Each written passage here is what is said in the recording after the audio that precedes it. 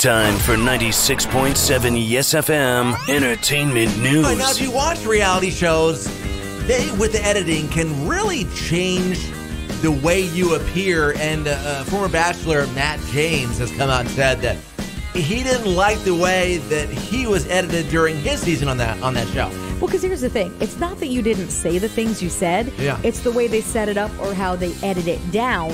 So it only shows maybe 2 sentences of what you said when there was actually an entire paragraph before. But yeah, he's saying the editing of the show could have been a lot better. It makes him look like he doesn't have any substance or depth. They said he was the first black bachelor, so he's disappointed, not only for myself, but for middle America, because, you know, we all could have benefited so much more for this. So many lives could have been enriched, not only by my conversations with Rachel, but with the other women who were on this journey too, and that's not what they showed. All right, now we know Nick Cannon likes making babies. A lot. And he really doesn't care if he has more. Yeah. He's got how many baby mamas, but whatever. I want to say 5. This is hilarious. Ryan Reynolds has a drink out called the vasectomy.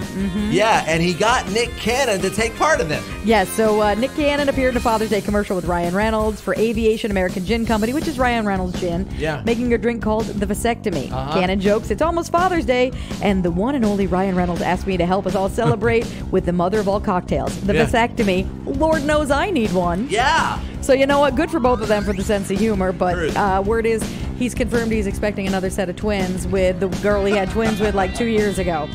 So that's like 9? 8? 9? I've lost count. I think it would be 10 because baby number 8's coming anytime now, and this is twins. A lot so of that cannons. Would be 10.